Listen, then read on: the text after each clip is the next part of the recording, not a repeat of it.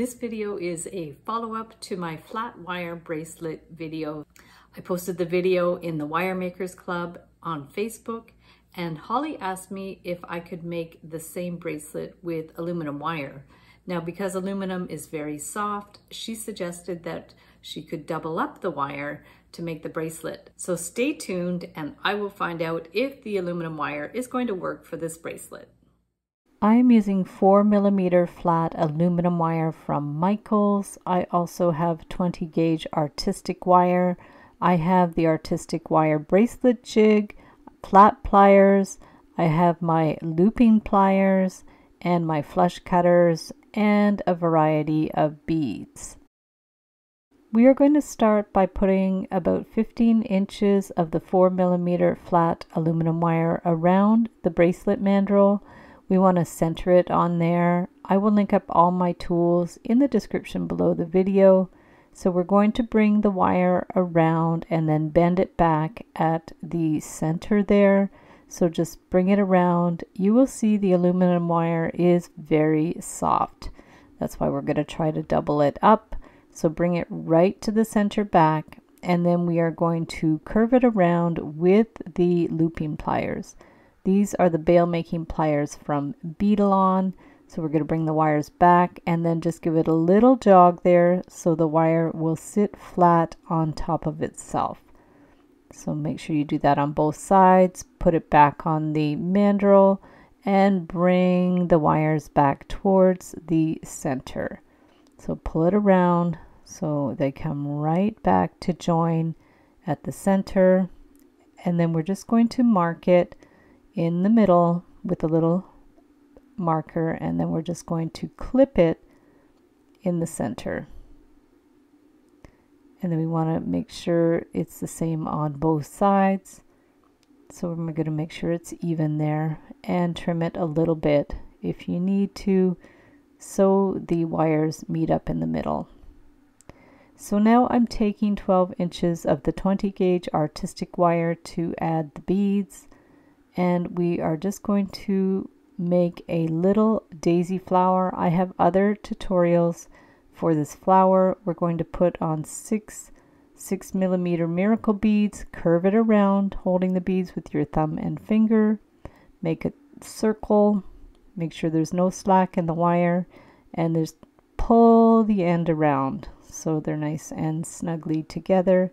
Bring the wire down the center to put another 6mm bead in the middle of the flower. So just slide it on there and then pull the wire through the middle to secure it in place.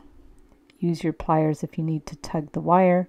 So we'll have the flower with one wire going to either side.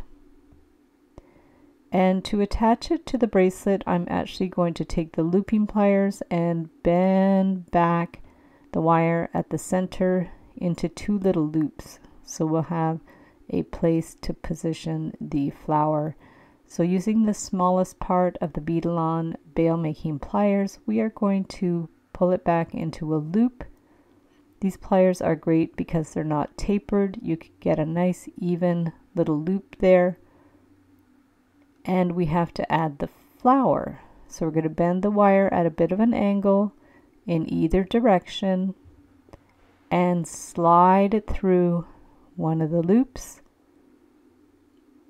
on one side, and then bring the wire. We're actually going to open the other loop a little bit so it's going to be easier to feed the wire through, and just slip it in there. And then we can close up that loop again. It's easier than stringing it through. We'll just give it a pinch to close it up. So now the flower is centered, and we need to pull the wires around the base to secure it in place.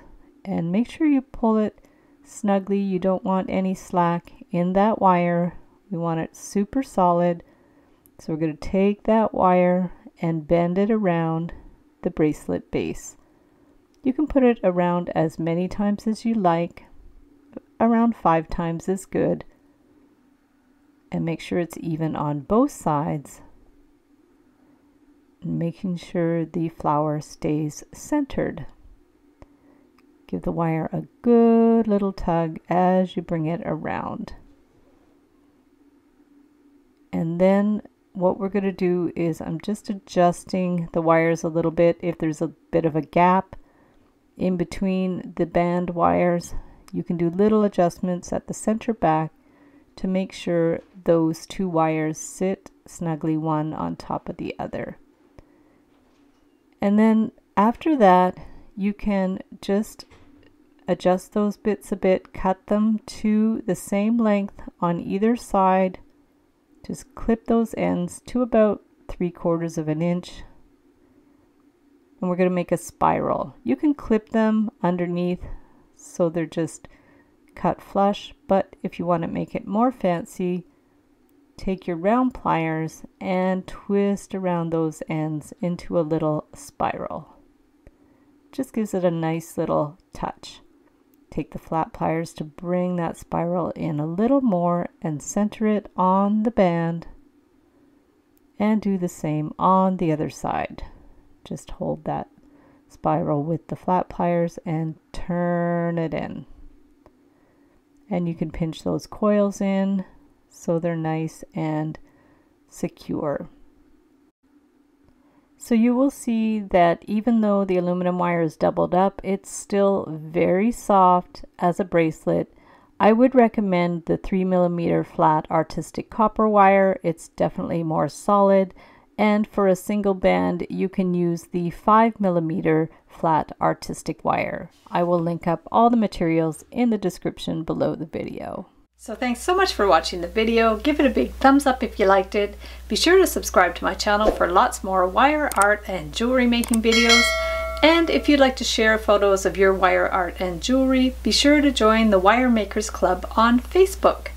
And if you'd like to check out my work on Etsy, my husband and I specialize in custom wedding cake toppers and funky jewelry. I also have a mailing list, so if you'd like to sign up below, I'll send you my Wire Art Essentials ebook. So thanks again for watching, and we'll see you the next time.